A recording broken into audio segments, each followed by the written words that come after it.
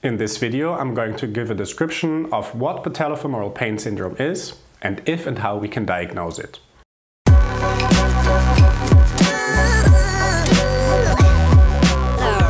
Hi and welcome back to Physiotutors.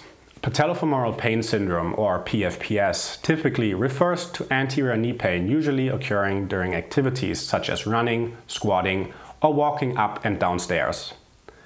Patients of all age categories are affected, and the condition can persist for multiple years in up to 60% of cases. So what is causing the pain? Loading of the patellofemoral joint during weight-bearing activities on a flexed knee is thought to be altered due to various reasons, leading to pain.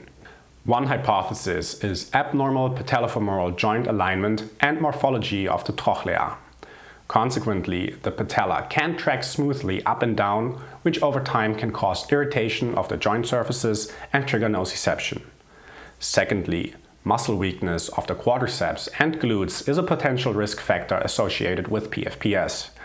This is because poor strength and function in the quads will influence how the patella tracks in the trochlea and how load is distributed across the patellofemoral joint. Weak glutes, on the other hand, can alter the lag axis if the femur adopts a more internally rotated position with regards to the tibia, again impairing smooth movement of the patella within the femoral trochlea.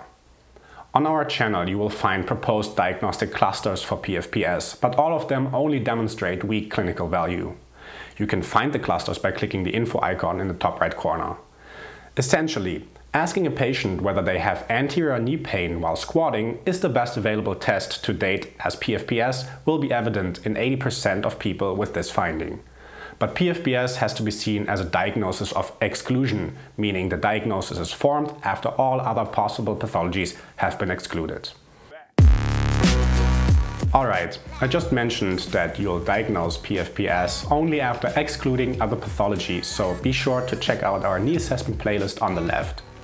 A collection of all tests, including evidence and description, can be found in our assessment ebook.